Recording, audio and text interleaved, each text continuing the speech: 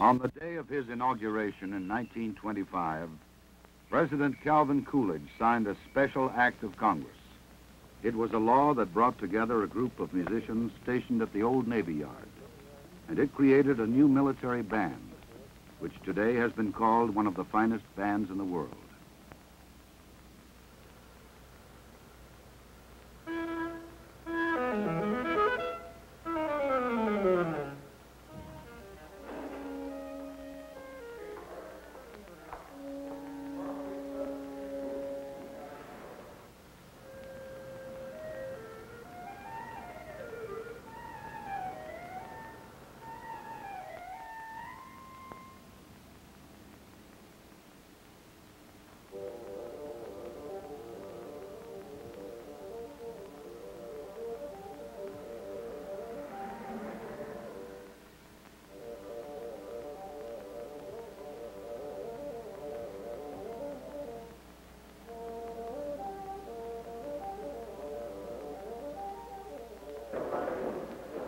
Members of the Navy Band come from Juilliard, the Eastman School of Music, Curtis, or any one of a dozen of the best schools in the nation, including the Navy's own School of Music in Norfolk. Before entering the band, each player undergoes a difficult audition and is selected solely on the basis of having the highest musical ability. Concert band on stage. Concert band on stage for morning rehearsal.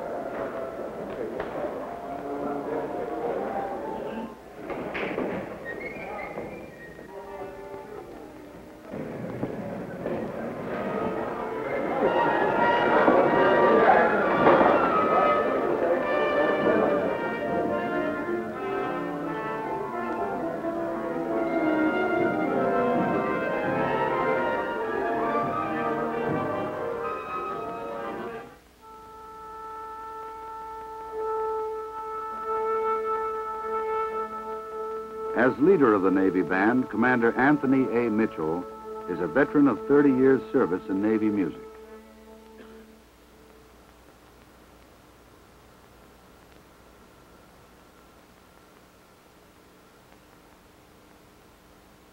Now you get up this, just a little of the Allies on the march. Played in a sort of attack, don't forget the attack diminuendo. Lots of right attacks. See if we can't get maybe something a little more out of it this time than we did before, huh? Nice and crisp. We want it crisp. We don't want it to be heavy, but we want it to be exciting. We want to punch it out. Just punch it out nicely. There we go.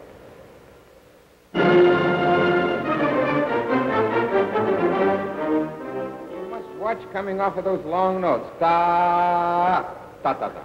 We've got to wait for that beat to come in there, men. Da, da, da, da, da. Once the tempo is started, it should stay with you from then on.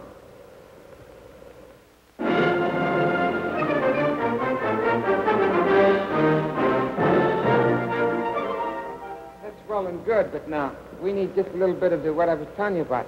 Da, da, da, da, da, da, da, da, da. Let a little bit of that body creep in there now. Da, da, da, da, da, da, da, da. If you'll tongue it sharply, it will still come out. Da, da, da, da. It'll still come out in a nice tongue manner. Little bit of that body creep in there now. Right, da, da, da, da, da, da, da. Now let the body creep in without it appearing to be too broad for a march style of, all right.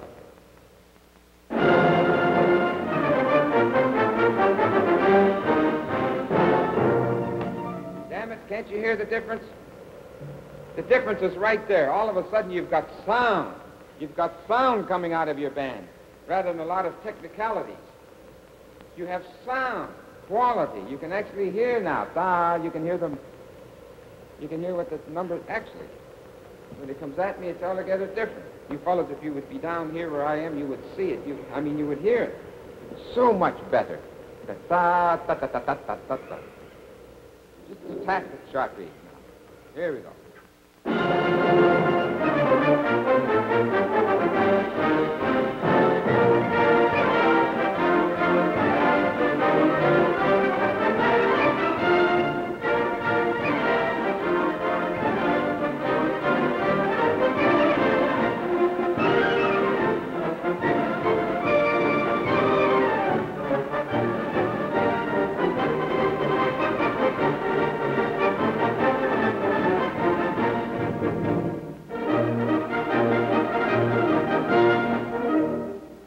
name the other day was making a good point of something, and we should remember a lot of the fine things that he said. I think he had a lot on the ball. And there's just that sudden, thump, da-da-dum, thump, thump. Very effective, thump, da-da-dum, thump, thump. And mainly the reverberation is coming from the percussion. You've got to be double careful. You've got to immediately stifle the end, right? Thump, da-da-dum, thump, thump, da-da-dum, da-dum. So don't forget.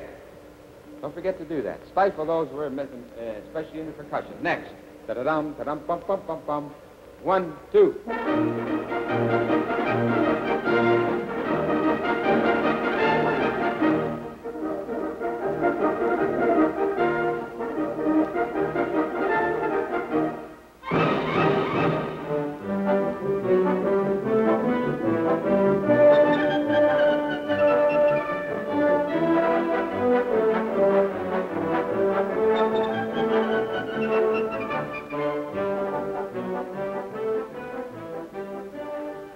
The rehearsal is a critical time of decision in developing the performance of a musical score.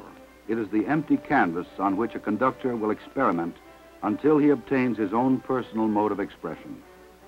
During the difficult hours of bringing a composition to life, he will demand ever-increasing quality from his players until he is thoroughly satisfied with their performance. That way you will lighten everything. You got 70 men playing brass instruments, all this heavy instruments. We've got to lighten it. And it sounds tremendous if you do. All of a sudden it becomes a nice, light, moving instrument instead of this big, heavy brass woodwind sound. And people say, we're going to hear a band. We're going to hear a big mass of instruments. You don't have to hear a mass of instruments. They can hear a good symphonic sound. All right, everybody right there.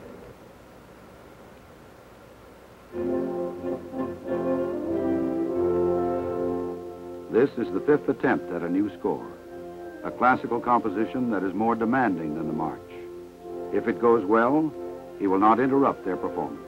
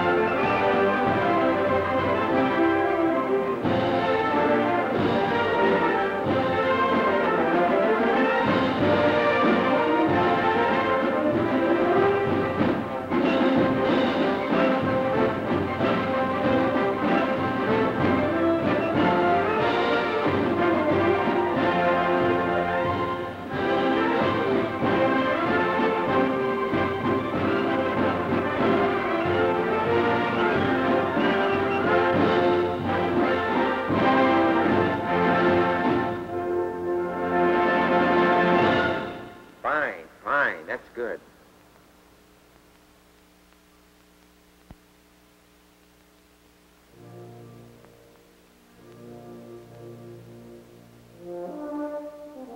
The halls of this building have echoed to the sounds of music for 100 years.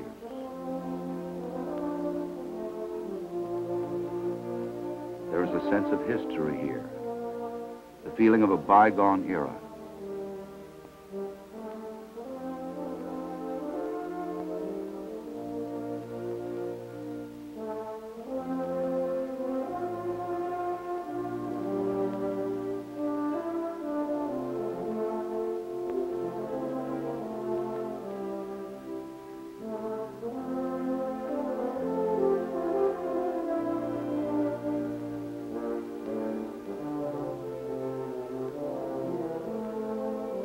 Generations of musicians have passed through here, and like their predecessors, the band members still practice in the empty spaces of the old building.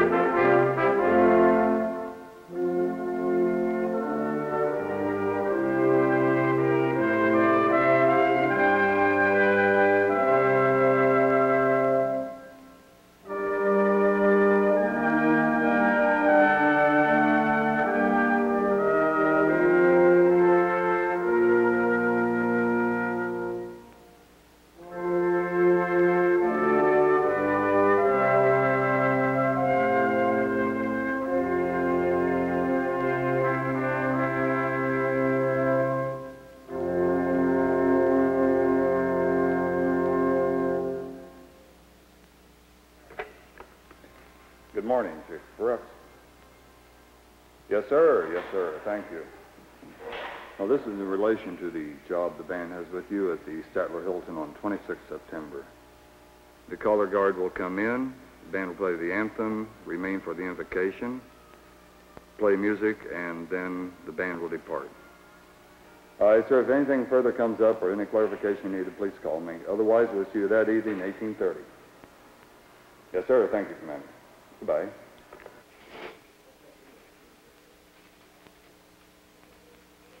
As the Navy Band grew in size and stature through the years, its duties became more diversified.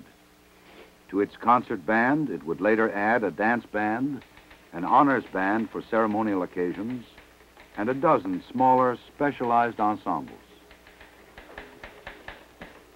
As its responsibilities grew, so did the need for jobs that would keep some of the players from playing.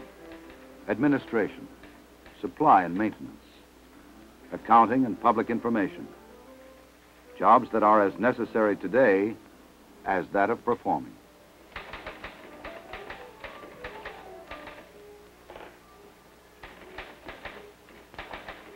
The administration of the band is the responsibility of its executive officer and assistant conductor, Lieutenant Donald Stauffer, a graduate of the Eastman School of Music and the man who will eventually become the band's leader.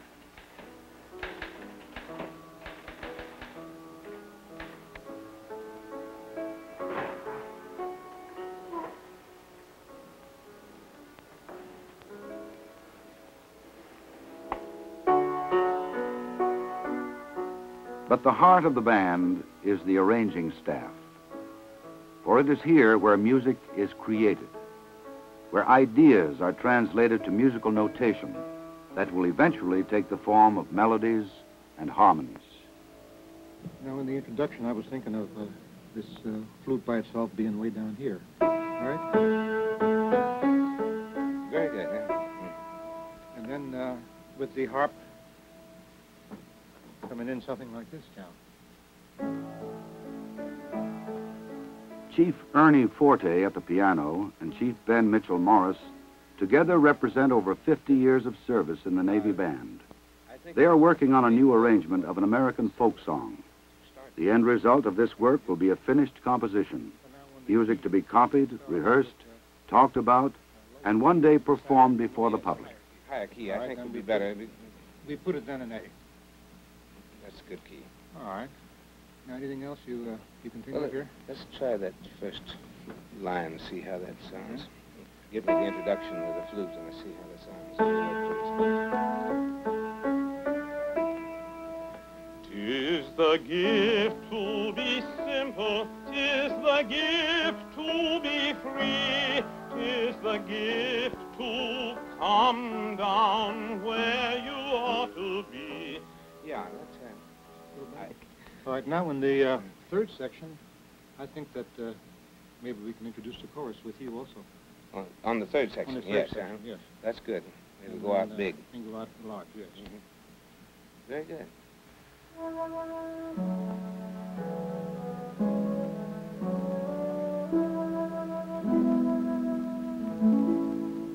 Tis the gift to be simple, 'tis the gift to be free, 'tis the gift to come down where you ought to be.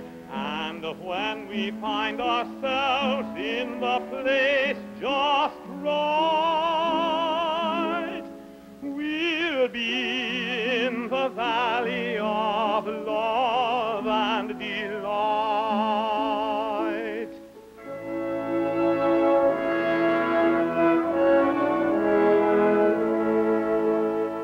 When through simplicity we've gained to bow and to bend, we shan't be ashamed.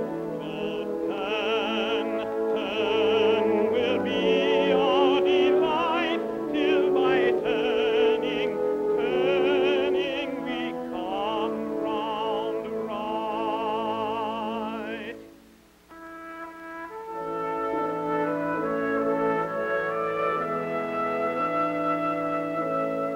Tis the gift to be simple, 'tis the gift to be free, 'tis the gift to come down where you ought to be. And when we find ourselves in the place just right, we'll be in the valley of love and delight.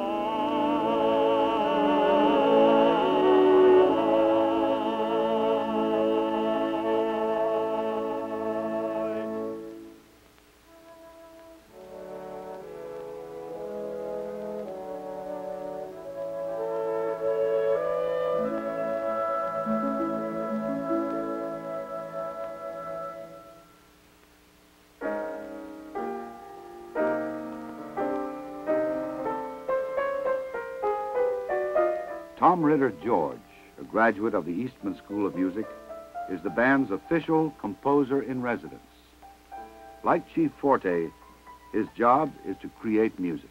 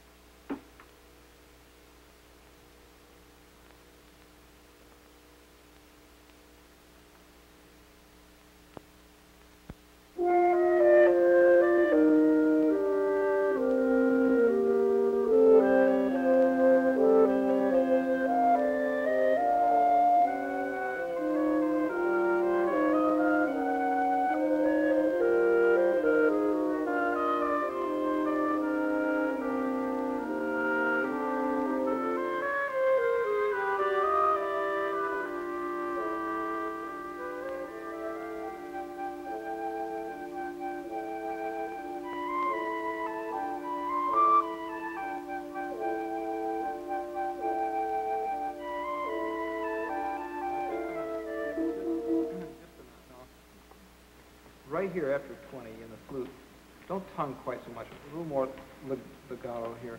And a background in the horn bassoon, please. We have to have it much more legato, very neutral sounding, completely out of the way. You're right, completely out of the way of the flute. Could I hear a little bit of that background? It doesn't sound like the two parts are equally balanced exactly. Right at 20. Oh yeah, there's no other, excuse me, clarinet and bassoon. Just play. Yeah,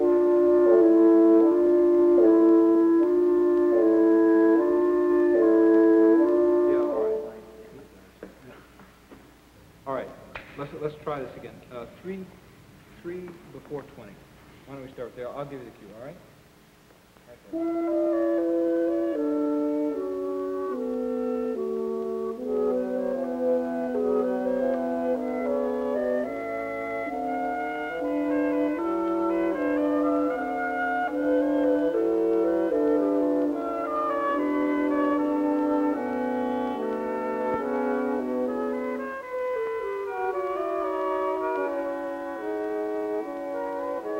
When summer arrives in the nation's capital, the band begins its annual season of outdoor concerts.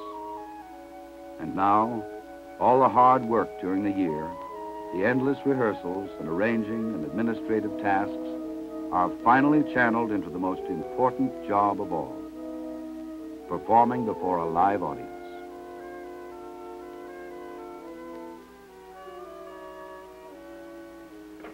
Mr. Dick Bain, may I help you, please? That's right. Navy Band does concerts every Monday on the Capitol steps at 8 o'clock and every Thursday at 8:30 down at the Potomac Watergate. That's June through August. So we start at the Capitol, and then the following Thursday the Watergate. Right. You want lights like we on the... Yeah, we want lights. We need light on the leader there. You know, he's always in the dark. And the sea chanters when they're there, and our soloists. Right. Banner? We're going to use the banner this year? We'd like to use the banner down there at the Watergate. That's a tremendous thing if we can get it up. A lot of tourists go by with cameras and take a picture, and they really don't know which band it is until they see that banner. The sea chanters... I would say until they hear him. The sea chanters operate well back there in that shell because it projects their sound. But then the banner is shot if you stick them in there because you can't... we can move them over possibly. Well, let's see. We're not having the Soloist Festival outside this year. It's going to be in the fall. Yeah, we'll have that in the Departmental Auditorium. You want to go outside with a children's concert this year? No, we'll go inside maybe in the fall. But we'll see. We'll see what turns out.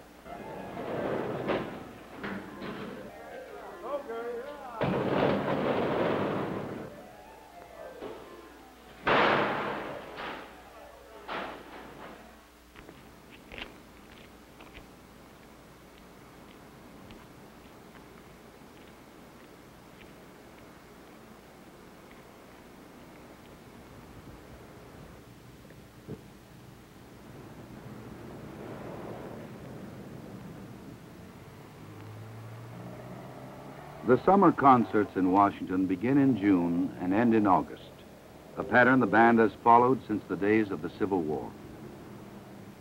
But tonight's concert at the Lincoln Memorial has a special meaning, for at the end of this season, Commander Anthony Mitchell retires after 30 years of dedicated service in Navy music. When he leaves, a new leader will take the podium. And so the tradition of good music that has always been the hallmark of the Navy Band will continue through the years.